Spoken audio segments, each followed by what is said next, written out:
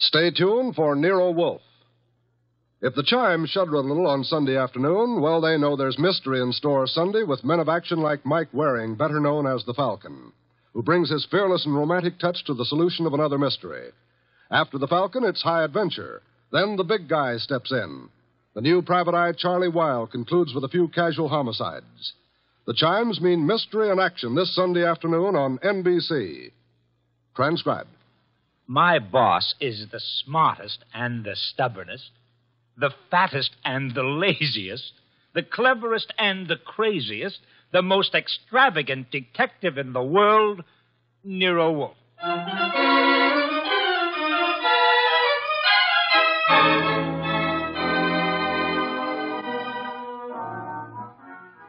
It's the adventure of Stamped for Murder, with that brilliant, eccentric private detective, orchid fancier, and gargantuan gourmet, Nero Wolfe, starring Sidney Greenstreet.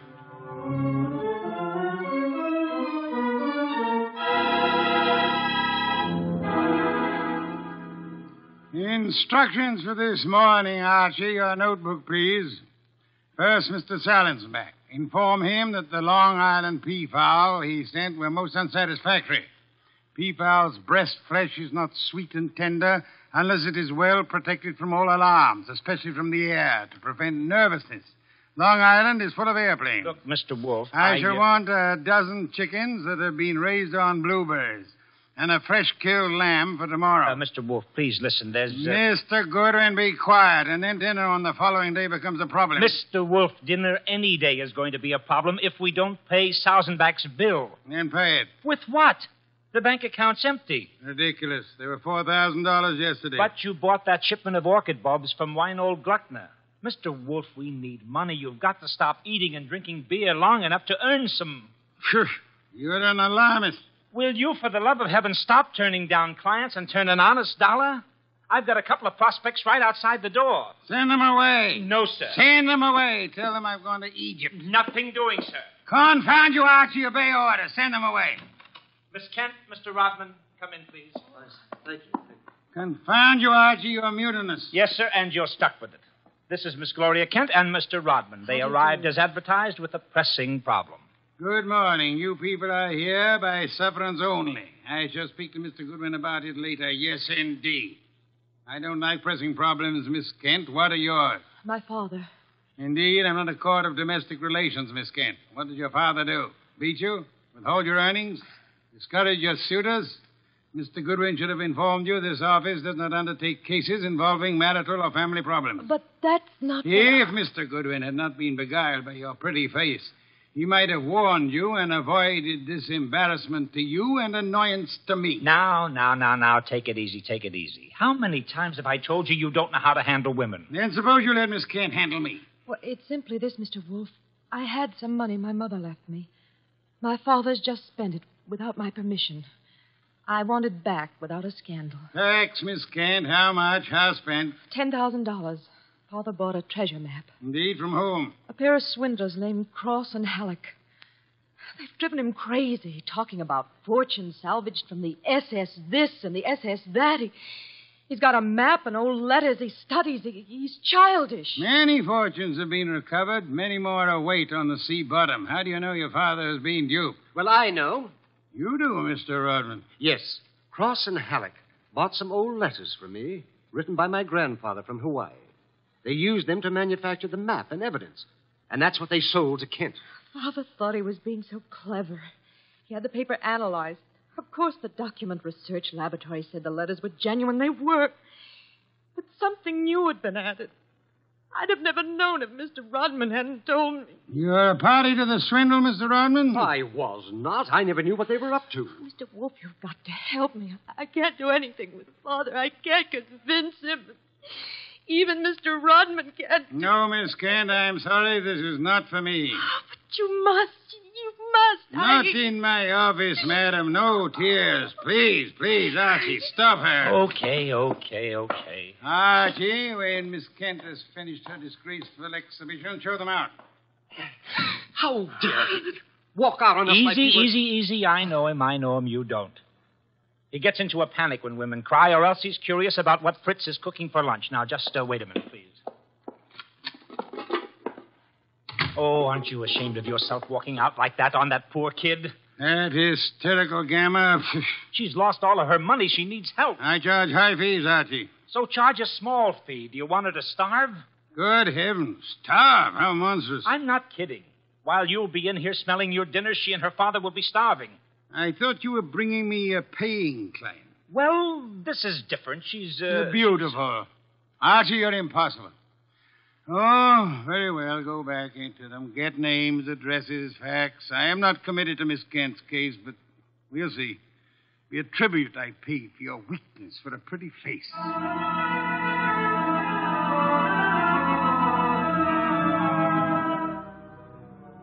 Rodman and Gloria Kent were gone, however. So all I had were the few facts they'd given me before they met Wolfe. I felt guilty about that when he came back into the office and sat down in his specially built chair. He closed his eyes, and I glared at him. Well, how much of you is awake? Mr. Wolfe. Well, they disappeared. Did you tell me you were going to help this girl just to get her out of the office, or did you mean it? You're a gadfly. No, sir. No, sir. You made a promise, and you're stuck with it. What did you get from Rodman? Name, address, occupation. He's a librarian, that's all. Very careless, Archie. You missed a significant point. Such as, How did Rodman discover the letters he sold were being altered by forgery and used for swindle? How did he locate the dupe, Mr. Kent? I guess you're right. I'll ask him next time. But what about now? Are you going to get Gloria's money back? I assume you call Miss Kent Gloria solely in order to annoy me. It does. Stop it. Get Cross and Halleck. On my way. You'll find them at the Hotel Bogart. Wrong, sir. According to my notes, their address is... Never mind their address. The Hotel Bogart is the headquarters for successful, confident tricksters. They celebrate their victories there while the money lasts. You will possibly find Cross and Halleck drinking whiskey or lunching, probably both.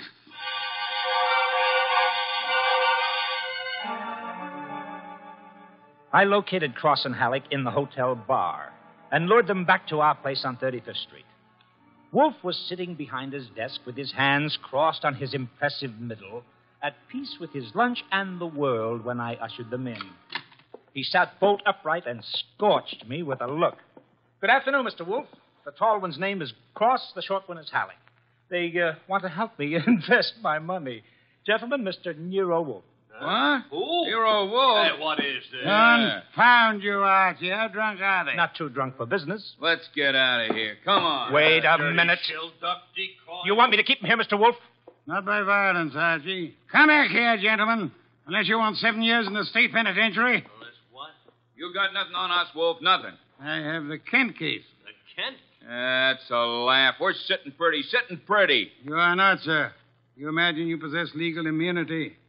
Mr. Kent believes you are grotesque balderdash and will not sue for fraud. Miss Kent cannot sue because she is reluctant to accuse her father of wrongfully obtaining her money.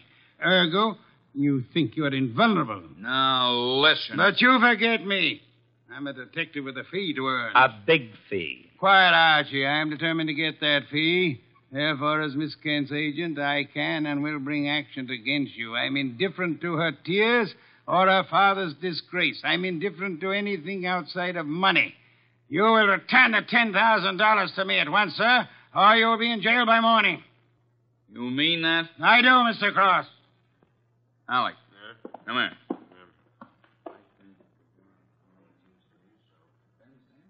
Come on, hurry. Okay. Here, Mr. Wolfe. Alec and I have decided we don't want to get in any trouble with you. Here's your $10,000. Let's have it. Give the dough to Kent, Mr. Wolfe, and get the letters and map back for us. You've got a reputation for being tricky, but honest. We trust you. Come on, Alec, let's go. Well, how about that? Preposterous. No, sir. Take a look.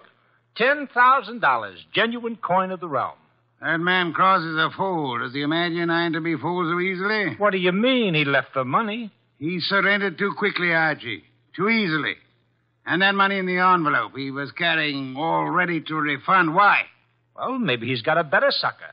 I heard him mention a Ben Sanford. Nonsense. Does he need Kent's forged letters and map to cheat this Ben Sanford? Couldn't he prepare another set? I guess you're right. Something's fishy. In any event, it's no concern of mine, thank heaven. Why not? I'm not committed to Miss Kent in any way. As a favor to you, I undertook to regain her money. I have done that. You may take it back to her and obtain the forged papers in return. But, Silence, Mr. Goodwin. Go to your red-haired charmer. Leave me in peace. I intend to spend this afternoon with my New World Atlas.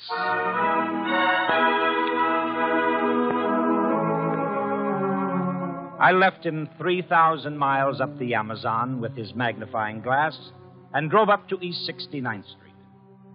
The Kent house was a broken-down little brownstone, and as I went up the stoop, the door opened and Gloria Kent burst out like a skyrocket. Hey, Miss Kent, easy. Let go of me. Let go. What's wrong? Wrong. Nothing is wrong. Nothing at all. Well, how about seeing your father? You want to see my father? Come inside. Oh, for the love of heaven. Come inside, Mr. Goodwin. I'll introduce you. He's in a back room. Come right through the living room. What else came through this living room? A hurricane? No, Mr. Goodwin. Something else. There's my father, Mr. Goodwin. What in the devil? He's dead. His throat's cut. Father, this is Archie Goodwin from Nero Wolfe's office. He and his boss refused to help while they could. Maybe he can help you now. Stop it. All I'm good for now is revenge, that's all. Stop it and look at me. When did it happen? I don't know. When did you find him? Just now. Keep looking at me. Who went through this house like a hurricane? You? No. Where did you go after you left the office? To the laboratory. What lab? Document research. The place that checked the map. How long were you there? Until an hour ago. I was with Mr. Rodman. Keep looking at me. And then? I had lunch. With Rodman? Alone. And then I came home. All right, now listen to me. I want you to go to Mr. Wolfe's house right now. Have you got a cab there? Yes. All right, take a cab. I've got to stay here, but I'll call Mr. Wolfe and tell him you're on the way. Now, get.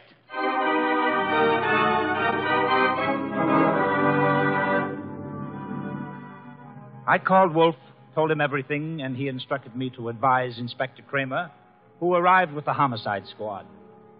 I gave the inspector everything while the squad photographed and measured, print dusted and detected.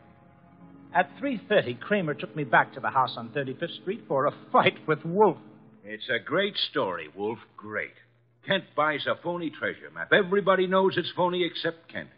But Cross and Halleck try to buy it back, and Kent gets himself murdered. Did you find the map and letters in the house, Inspector? No, I didn't. The killer was after the map. The phony map? Certainly. Why? Well, if we knew that, we would know why Cross and Halleck so willingly paid back the money and why Kent was murdered. Maybe it's not phony. I'd better see the girl now. Oh, you fancy her for the murder? Well, I'll know after I ask a few questions. Tonight. She's had a shock, Mr. Kramer. She needs rest. Look, Wolf, I want her. Why bother with her when there's so much to be done? Yes, such as? Cross and Halleck, find them. And the mystery man they spoke of, Ben Sanford. These are the men you want now, not this poor, overwrought girl. Yeah. All right. The girl will be here for questioning tonight, though, huh? Tonight, Mr. Kramer. Okay. You'll hear from me later on. Well, you buffaloed him out of that, okay. Say, why don't you want her questioned? Is she guilty? I don't know. Well, what did she say when she got here? She said nothing. She never arrived. She never what? She never arrived. Well, then why did you tell Kramer she was resting? Would he have believed the truth? She must be found. More important, we must learn why forged letters and forged map produces turmoil. Find the killer and you find the map. You said so. I said the reverse, which is an altogether different statement. Archie, I want a photograph of that map. Get it. Oh, sure.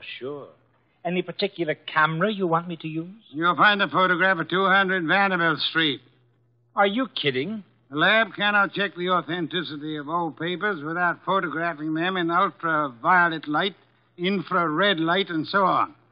If this document research lab has examined those papers, they will have photographs. Get them.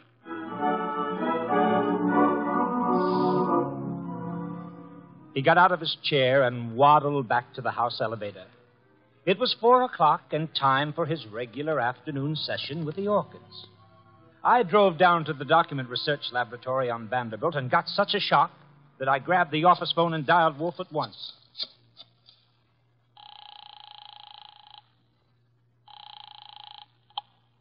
Nero Wolfe. Mr. Wolfe, Archie here. What's the matter? You lost? No, sir. No, sir, but I found something. Photographs? No, Mr. Wolfe, I don't think you'll ever see any photographs of the Kent map. I don't think any were taken. Indeed. But guess who runs the document research laboratory? No. Don't guess. You probably know. A man named Ben Sanford, and he's sitting right here looking at me. Bring him home with you. Home? But it's 4 p.m. This is the sacred hour when you pray over your orchids. Then Mr. Sanford can join the ceremony.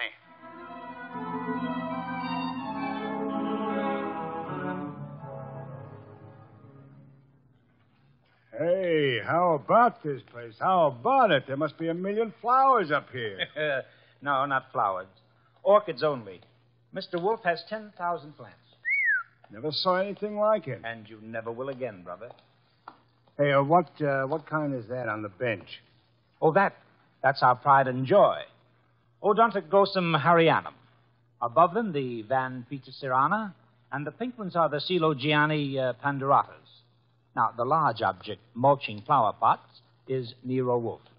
Mr. Wolfe, Ben Sanford. Good afternoon, sir. Hi. I came along to be obliging. I've got nothing to say about anything. How much have you offered Cross and Halleck for their treasure map? No comment.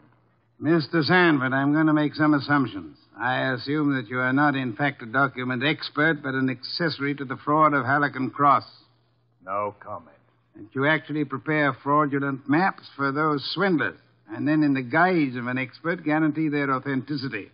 No comment. But this you must answer. You did guarantee the authenticity of the map and letters Kent bought. It's on record. All right, I did. Then will you admit they were forged? What are you, a comic? No. You guarantee the value of the Kent map? Yes. As an expert? Yes. Then you've convicted yourself of murder. Murder? What is this? Mr. Kent was murdered, sir, evidently for the map and letters he bought. But of all persons involved, you alone believe in the value of the map. No one else does. Therefore, you alone would have murdered Kent for the map. For the love of... Now, wait a minute. Chew it over, brother. Chew it over. Either way, he's got you. Okay, you want me to level? Here it is. Level, Archie. Okay, boss. Thief-type talk. It means tell the truth. It's like you say. The letters were bought from Rodman. I forged the map and evidence onto them. I guaranteed them to Kent. It was a swindle. The letters are without value? Oh, sure, they're old, that's all. From 1851. Just tired family gossip and stuff. Indeed. There we have the problem again, Archie. Mr. Kent is swindled with a map and letters that are known to be worthless. He alone believes the fantasy of the treasure. There isn't any treasure. Never was. Yet Cross and Halleck refunded the swindle money so eagerly. It is obvious they want those worthless documents back badly. Someone else wants them so bad he murders Mr. Kent. Why? I don't know. Archie, we must find the girl. There's a chance she turned to Mr. Rodman for refuge. I'm sorry you'll have to go there at once. If the girl isn't there, bring Rodman.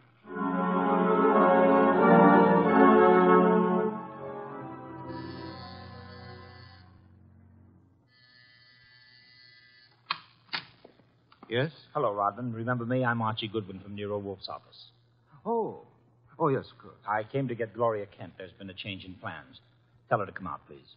Gloria? Well, she's not here. Why should she be? Haven't you heard? Heard what?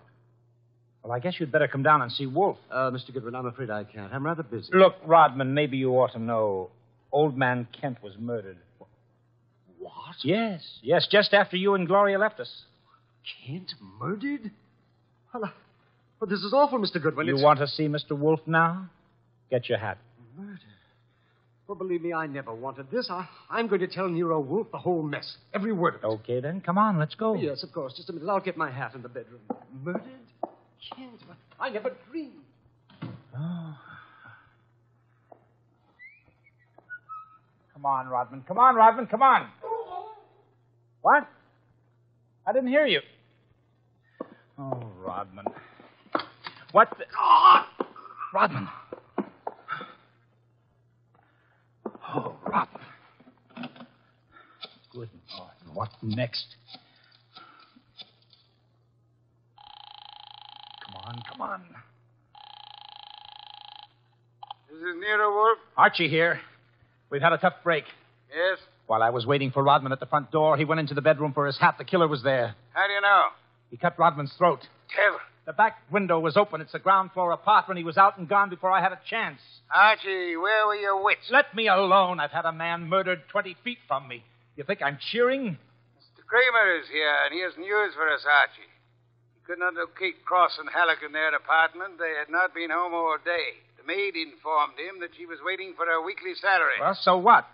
She was most angry and peppery, Mr. Kramer informs me. Red pepper? Exactly. Okay, maybe I know what you mean. I'll try to deliver the goods this time. Goodbye.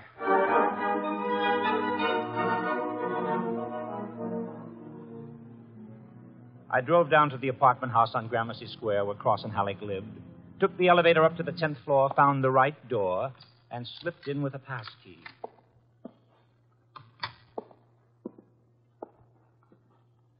Come on out. Come out wherever you are. I know you're in here. You fooled Kramer pretending to be the maid, but you didn't fool Wolfe.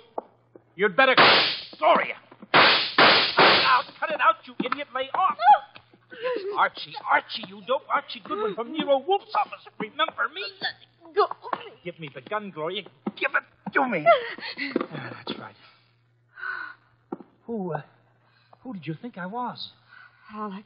Oh, brilliant. So Wolfe figured you out, huh? Well, you are a brave girl. They killed your father. You came up here and waited for them. You were going to kill them right back, huh? Oh, that red-headed temper. And you bluffed Kramer into thinking you were the maid. I had to do something. It was the only thing I could think of. To come here and kill him. Well, you're coming home with Archie. And just remember one thing. When Wolfe's working for you, don't try to do any thinking. It only gets in Wolfe's way.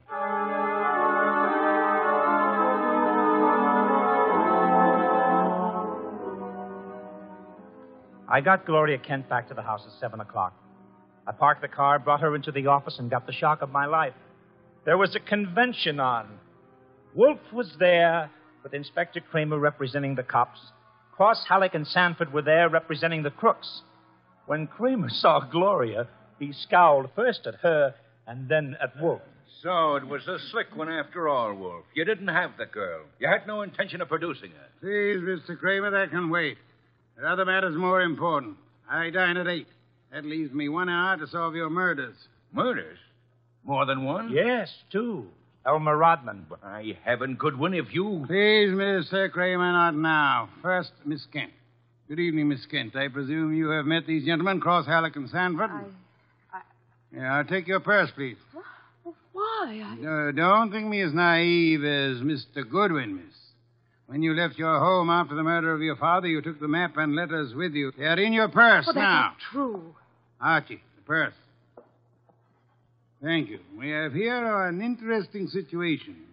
There exist some old letters and map, forged and fraudulent. They're worth $10,000 and more to Cross and Halleck and worth 2 murders to a killer. Why? There must be something of great value in the letters. Yes, such as? Something which Mr. Sanford could not see, although he worked on the document closely. Yet something which could be made manifest. What is the answer, Miss Kent? You know it? I swear I don't. Secret writing, Archie. Bring the chafing dish from the dining room. Right. Secret writing. I saw nothing when I worked on those letters. Naturally, Mr. Sanford, the writing is invisible. The heat is an agent. It makes most forms of secret writing visible. The chafing dish, boss. Thank you, Archie. Place it before me and light it. Right. Now I open Miss Kent's purse. From it, you see, I withdraw these ancient letters which he took from her house after her father's murder. That's not true. Archie. That's enough, Gloria. That's enough. From now on, you just listen. We remove the letters from the envelope and toast them gently. The secret ink vintage 1851 will easily succumb to the agency of heat. Careful. Those envelopes will catch fire. Hey, they're caught. Don't be upset, Mr. Cross, Mr. Halleck. The envelopes. They'll burn safely in the dish. We can concentrate on the writing. Watch closely. I don't want to be accused of trickery. You fat fool. The envelopes are everything. Put 'em out, Sanford. Don't sit there. Put 'em out. Why, Mr. Halleck? Well, the stamps, the missionaries, are worth a fortune. The missionary. Of course. You know that. Mr. Cross knows. So does Mr. Sanford, right? Yeah. Cross Sanford knows, you old fool. Let me... Mr. Sanford is not alarmed. Why not, sir? I don't know what you're talking about. $50,000 or $100,000 is burning before your eyes, Mr. Sanford. Cross and Halleck are burning their fingers, putting out the flaming envelopes. And you sit there quite indifferently. Why? Well, You know the value of the missionary stamps on the letters you bought from Rodman.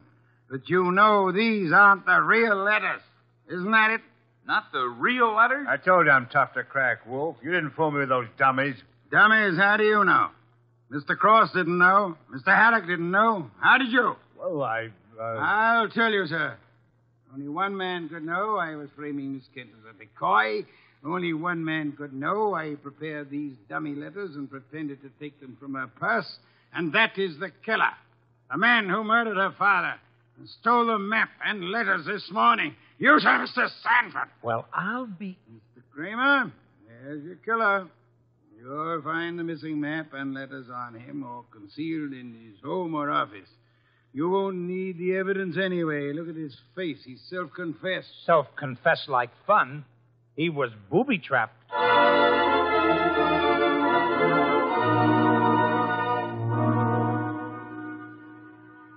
No, Mr. Kramer. Not a complicated case, really. Very simple. Elmer Rodman sold a packet of old family letters to the swindlers for a small sum. They used the letters to perpetrate their fraud on Miss Kent's father. And the stamps on the letters were valuable? They were a special Hawaiian issue 1851, Miss Kent. Nicknamed missionaries, because missionaries used them for writing home. They are extremely rare stamps worth upward of $25,000 each. Hey, no wonder they were worth 2 murders. We found 5 of them on Sanford. Excellent. Somewhere or other, Rodman discovered the value of the stamps after he sold the letters. In his effort to get them back, he communicated his discovery to the swindlers, Cross, Halleck, and Sanford. So that's why they refunded the money so fast. Precisely, in an effort to have the sale rescinded. Rodman sought out Kent and tried to convince him of the fraud. Alas, he would not listen to the truth, Mr. Kramer. Oh, I get it.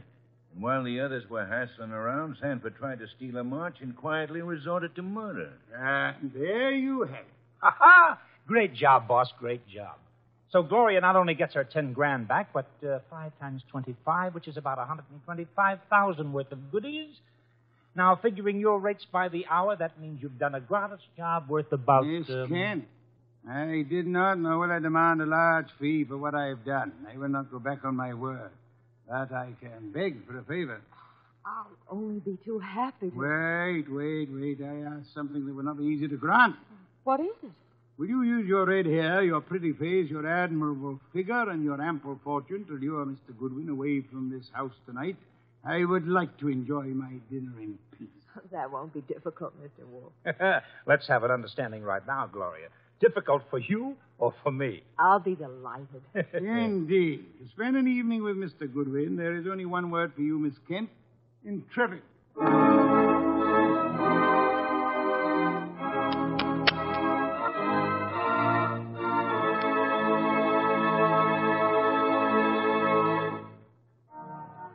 You have been listening to The New Adventures of Nero Wolfe, starring Sidney Greenstreet. Tonight's story by Alfred Bester was based on the famous characters created by Rex Stout, produced by Edwin Fadiman, and directed by J. Donald Wilson. In the cast were Wally Mayer as Archie Goodwin, and Gene Bates, Howard McNair, Jay Novello, Larry Dobkin, Bill Johnstone, and Herb Vigran. Music by Joseph Enos. Next week at this same time, Nero Wolfe and Archie will bring you The Case of the Careworn Cup. Don Stanley speaking. The preceding was transcribed. 3 chimes mean good times on NBC. The chimes ring for Dennis Day and Judy Canova tomorrow night on NBC. Also, Judy Canova prepares to go operatic tomorrow because her special guest is Ezio Pinza. This is Chester William Bendix Riley. The Man Called X follows on NBC.